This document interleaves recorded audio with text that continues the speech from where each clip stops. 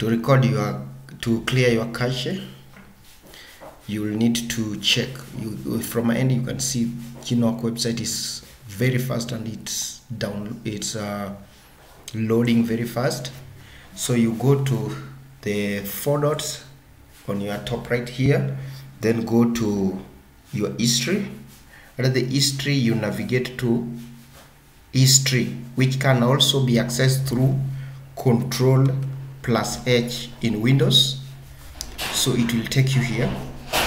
So you come to delete browsing data.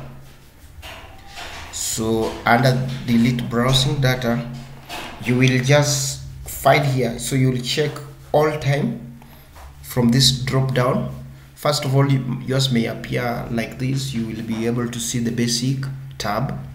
So I will recommend you choose the advanced tab. Then you go to all time.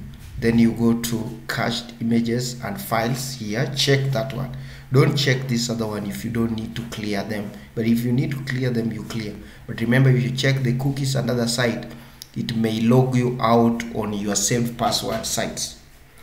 Yes, so you click on delete data.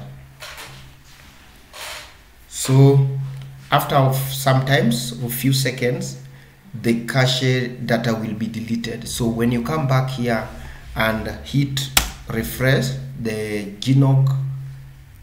gnocllc.com, you will be able to see your website is now loading fine. Otherwise, if you have any challenge, let me know.